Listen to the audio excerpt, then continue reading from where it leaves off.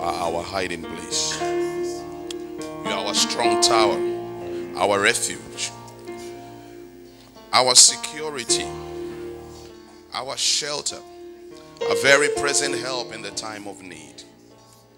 We turn our eyes towards you and we declare that our eyes are on you. Our security is in you. Our confidence is in you. We give you the praise, we give you the glory, because you are our defender. You are the mighty man of war. Holy Spirit of God, we welcome you tonight in your glory, in your power, in your might, in your majesty. We thank you. We thank you. We thank you because there is no storm that we face that you are not bigger than. And we thank you that those issues that overwhelm us, you are able to take care of them. And so we declare tonight, when our hearts are overwhelmed, lead us to the rock that is higher than us. Spirit of the living God, take control in this place tonight. Let your word come with great power. Let it come with life-changing authority. Let it come with the burden removing, yoke destroying, storm stealing anointing. In the name of Jesus, set your people free in this place and glorify your name. In Jesus' mighty name we pray. Oh, glory, hallelujah. Somebody give the Lord some praise tonight. Hallelujah. Hallelujah. Hallelujah. Hallelujah. Blessed be the name of the Lord. Before you take your seat, give a warm handshake or a big hug to 2 or 3 people and just speak a blessing into their lives tonight. Come on, do that.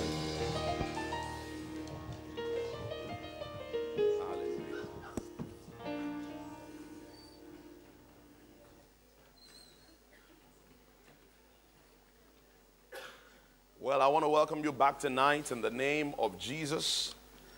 And if you're coming to church for the first time tonight, I want to welcome you warmly. This is the day that the Lord has made, and we are determined to rejoice and be glad in it. Are you glad you made it to the house of God tonight?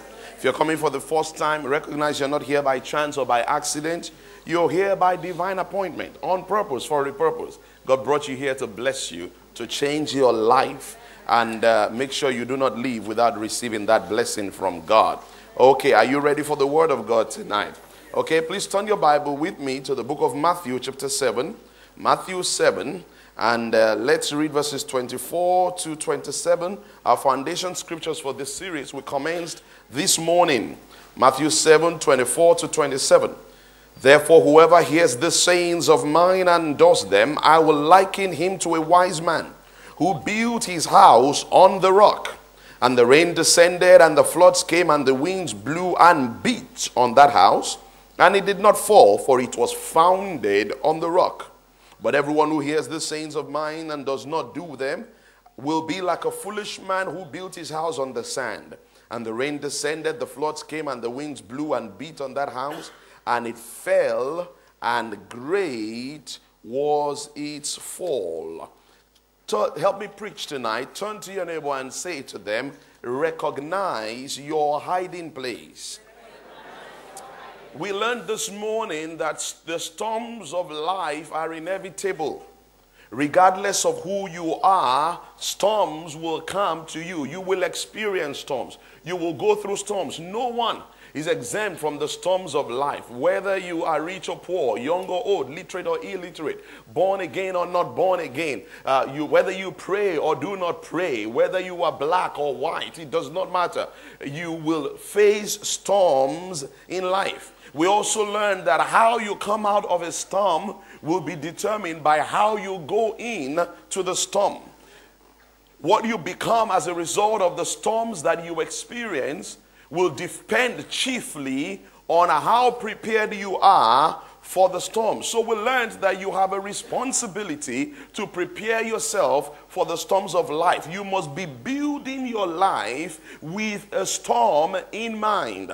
We examined 2 men this morning, one whom Jesus described as a wise man or a thoughtful man or a man who makes decisions from within, and another man whom the Bible described as a foolish man.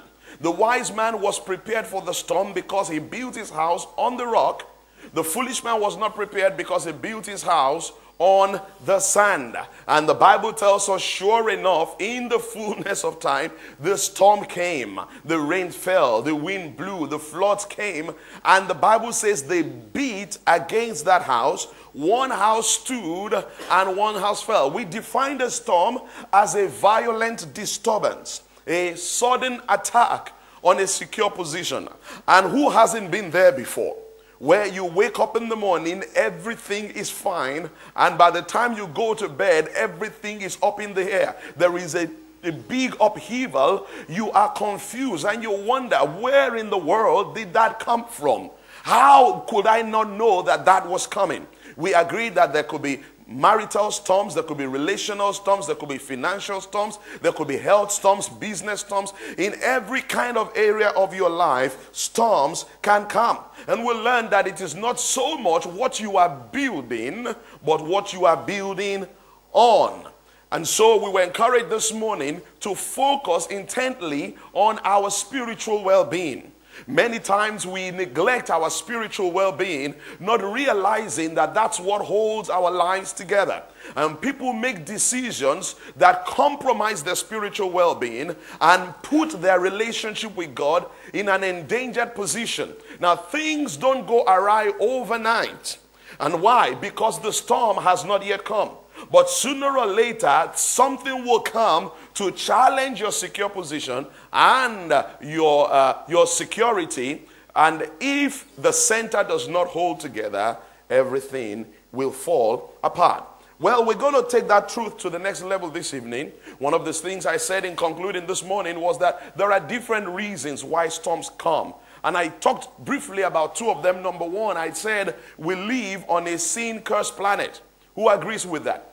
In the book of Genesis, chapter 3, verse 17, as part of the judgment for man's disobedience to God, God said to Adam, because you have heeded the voice of your wife and have eaten from the tree of which I commanded you, saying you shall not eat of it, cursed is the ground for your sake. Cursed is the ground for your sake. In the book of Romans, chapter 8, from about verse 17 as well, the Bible begins to talk about the fact that the whole of creation is frustrated.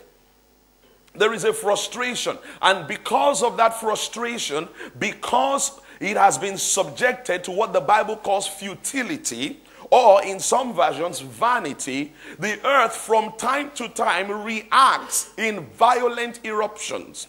So we find things like volcanoes, things like earthquakes, and things like inclement weather. And they are the responses or the reaction of the earth to the bondage of sin and corruption that has been placed upon it. We have to contend with an earth that is sin-cursed. And because the earth is sin-cursed, things will not always run on rails. Things will not go according to plan. Things will not always be as we desire them to be. Things will not remain the same. There is a trend and a tendency to shift things from a place of order to a place of disorder. Who's hearing me tonight? Number two, we agreed that there is also a devil on the loose. The Bible says in 1 Peter chapter 5 verse 8, be sober, be vigilant, for your adversary the devil. Hallelujah. Who knows you have an adversary tonight? The Bible says he's prowling around. And so he's not chained in one place. We all wish we could do that. We all wish we could do that, and we bind the devil from time to time. Yeah, now you can bind the devil from a particular activity, but listen, you ain't gonna keep the guy from moving around. This is the time that he's allowed to do that. And the Bible says in prowling around, he has only one intention, only one motive. He's looking for somebody to devour. He's looking for somebody to destroy. When I speak about how to deal with storms next week, I will tell you the sort of things that storms come to do in our lives. They come to bring discouragement. They come to bring despair. They come to bring disappointment. They come to bring destruction. And they come to bring delay. And so the devil is prowling around looking for someone to devour. Come with me now to Revelation. Revelation chapter 12. And let's read verses 10 to 12. The book of Revelation chapter 12, verses 10 to 12. The Bible says, then I heard a loud voice saying in heaven, Now salvation and strength and the kingdom of our God and the power of his Christ have come. For the accuser of our brethren, who accused them before our God day and night, has been cast down. And they overcame him by the blood of the Lamb and by the word of their testimony. And they did not love their lives to the death. Therefore rejoice, O heavens, and you who dwell in them. Woe to the inhabitants of the earth and the sea. For the devil has come down to you, having great wrath, because he knows that he has a short time. Did you see that in your Bible? We have a devil who is right now in the final stages of a frenetic panic. And in those stages, the devil is on a rampage to cause destruction. Now, those are just two reasons why storms come. I will talk to you next week about other reasons, especially those reasons that relate to you. But there are those reasons where storms come that are not particularly your fault or your responsibility. Now, there are some storms in life, please stay with me, some storms in life that you can do something about. There are some storms you can address. There are some storms you can confront. There are some storms you can overcome. We will look at those in greater detail next Sunday. But today, I want to talk to you about those storms that you can't do anything about. There are some storms in life, ladies and gentlemen, please hear me. There are some storms in life you have to sit out. Hello? There are some storms you have to ride out. Just hold on to something until the thing is over. Now, it is those storms of which I want to speak today. Now, turn your Bible with me, please, to the book of Psalms, chapter 91. Psalm 91, and let's read from verse 1 to 16. Psalm 91, verses 1 to 16. He who dwells in the secret place of the Most High shall abide under the shadow of the Almighty. I will say of the Lord, he is my refuge and my fortress. My God, in him I will trust. Surely he shall deliver you from the snare of the fowler and from the perilous pestilence. He shall cover you with his feathers, and under his wings you shall take refuge. His truth shall be your shield and your buckler. You shall not be afraid of the terror by night, nor the arrow that flies by day, nor of the pestilence that walks in darkness, nor of the destruction that lays waste at noonday. What are those, ladies and gentlemen? Storms. 1,000 may fall at your side, and 10,000 at your right hand, but it shall not come near you. Only with your eyes shall you look and see the reward of the wicked. Someone say amen. Because you have made the Lord, who is my refuge, even the Most High, your dwelling place, no evil shall befall you, nor shall any plague come near your dwelling. He shall give his angels charge over you to keep you in all your ways. In their hands they shall bear you up, lest you dash your foot against a stone. You shall tread upon the lion and the cobra, the young lion and the serpent you shall trample underfoot. Because he has set his love upon me, God is speaking, therefore I will deliver him. I will set him on high because he has known my name. He shall call upon me and I will answer him. I will be with him in trouble. I will deliver him and honor him. With long life I will satisfy him and show him my salvation. Hallelujah. My focus tonight is on verse 1.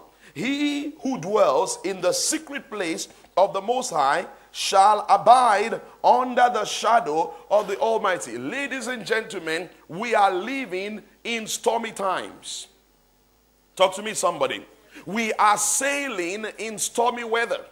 We are living in the days where the hearts of men are plagued with uncertainty. People have no idea what will happen to them from one day to the next. Some nations are sworn enemies of terrorists, and they will stop at nothing to strike against those nations. Our nation is one of those nations. Hallelujah. And people are in the days, there are people who don't fly anymore because they're not sure that if they take off, they're going to land. And there are people who do fly, but every time they get on a plane, they tell themselves, if I make it to the other side, well, we will see. I remember we were going on a flight, and there was a lady making a final phone call before she boarded, and she said something. I can't remember exactly how she put it, but she said something to the effect that if we arrive, I will call you. And I'm like, what do you mean if we arrive? Of course we will arrive. But reality is, ladies and gentlemen, we're living in those days. We're living in those days. You and I have absolutely no idea how many terrorist attacks on our city have been foiled that we have not even seen in the news. And we're living in the danger. We're living in the danger of plane crashes. We're living in the day of bomb explosions. We're living in the day of chemical attacks in our underground. Ladies and gentlemen, we're living in stormy times. And you had better have something to make your security during those periods. Now, the reality is there is very little in the natural that you and I can do about the terrorists. Very, very little in the natural. But the Bible says there is something that you have going for you. It is a hiding place. Tell your neighbor, recognize your hiding place. Now, I want to challenge you tonight to take hold of this truth that I share with you and hold on to it. Turn your Bible with me to the book of Psalm 25, the book of Psalms chapter 25, and let's read verses 12 and 13. Psalm number 25, verses 12 and 13. Who is the man that fears the Lord? He shall teach him in the way he chooses. He himself shall dwell in prosperity, and his descendants shall inherit the earth. Now let me read that passage to you in the Living Bible. It says, where is the man who fears the Lord? God will teach him how to choose the best. Do you think that's a good thing? God will teach him how to choose the best. He shall live within God's circle of blessing. Ladies and gentlemen, for every covenant child of God, for every man or every woman that fears the Lord, God draws a circle around you, and he calls it a circle of blessing. Now, this is the reality. When you are at home, that circle of blessing is with you in the house. When you step out, guess what moves out with you as well? That circle. There is if you like, there is a no-fly zone. There is a no penetration zone. There is a safety zone that God creates around his own people. And wherever you go, that zone goes with you. My goodness, are you hearing me tonight? No wonder God said you will be blessed in the city and you will be blessed in the field. You know the reason why? It's not that because the blessing is in the city or the blessing is in the field. It's because you are taking the blessing with you wherever you go. Hallelujah. And it's important for you to know that. And so when I come on a plane, I'm tempted to tell the security men, don't bother checking people on this flight. Don't bother checking their luggage. Because I am on this plane, there is a circle of blessing that is contagious and infectious, that paralyzes every demonic activity. And if there is a guy on that plane who wants to kill himself, he will fall asleep until we land. Are you hearing me? And I want to challenge you today, as we speak about the storms of life, you need to know your hiding place. So the question today is, when the storm begins, do you know where to run to? The truth is, a lot of believers don't. That's the truth. A lot of believers don't know where to run to. So what do? They go helter, skelter, hither, thither. Confused. Running around like headless chickens. And all you need to know is one location. One location. From time to time when we have an event in this building, we show a fire safety video. And we tell people, know where the fire exits are. But there's also something else we tell them. We say, in case there is a fire, listen to instructions. There is a fire assembly point in St. Mary's Park next door. And so everybody has a location in mind. When trouble begins, just head for that direction. Now, the problem is that many people don't know where to run to when there is trouble. So instead of running into safety, they run into the trouble itself. And I want to challenge you today. You have to locate your hiding place. You have to recognize it. You have to map out the route to your hiding place. You have to do test runs to your hiding place. You know, a couple of months ago, the government sent leaflets into our homes. And they said, if there is an emergency, this is what you ought to do. They told you how to locate exits from your home. They told you what to do if there is a fire outbreak. And they gave us all kinds of instruction. You know what they're simply teaching us? They're simply teaching us how to recognize our hiding place. In the days of the Second World War, London in particular came under intense attack from Nazi bombing. And so from time to time, when the planes began to fly over London, there would be a siren that would go out over the city. And you know what people would do? They would come out of their homes and run into the underground. So everybody was trained to calculate how long it takes from your front door to the door of the nearest tube station. It's because they recognize their hiding place. Tell your neighbor, recognize your hiding place. Go back with me. Go back with me to Psalm 91, and let's look at a few more verses in Psalm 91.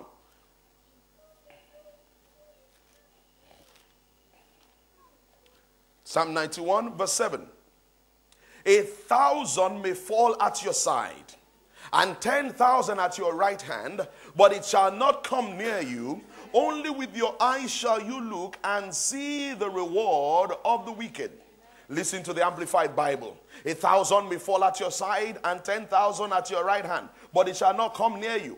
Only a spectator shall you be.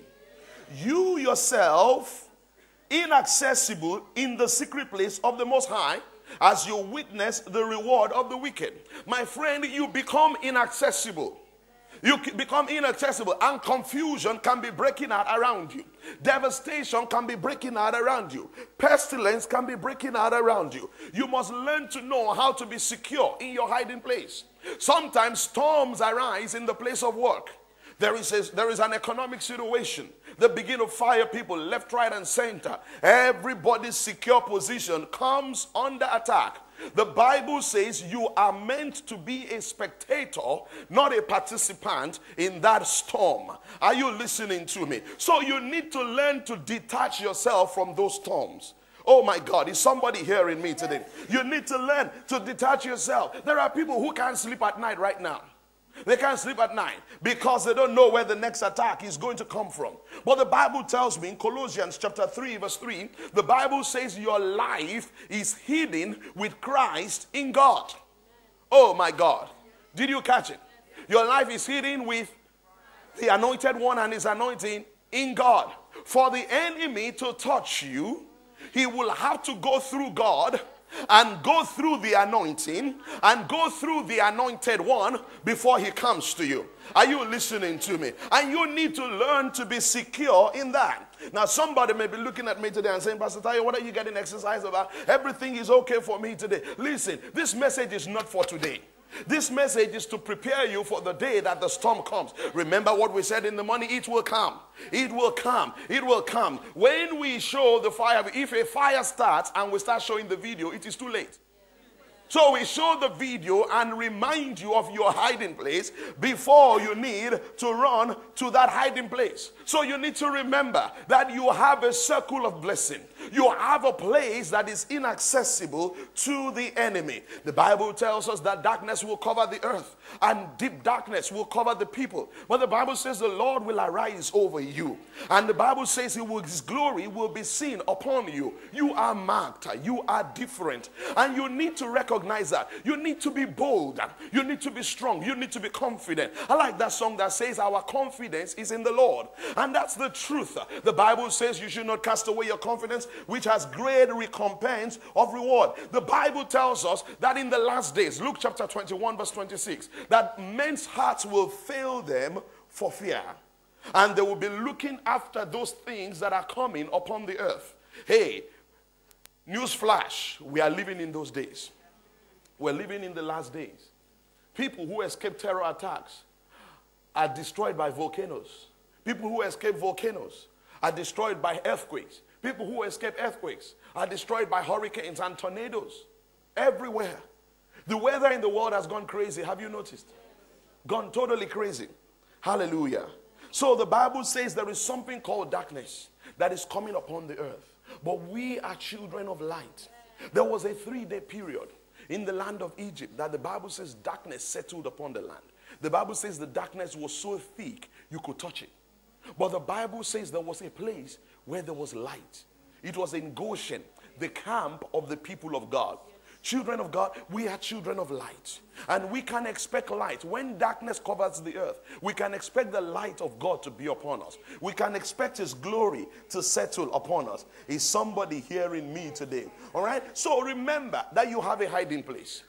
God is called by many names. In this whole concept of hiding place that I'm talking about, in scripture, He's called by many names. Let's open a few Bible verses right now. Turn your Bible with me to Exodus 14, verse 14. Exodus 14:14.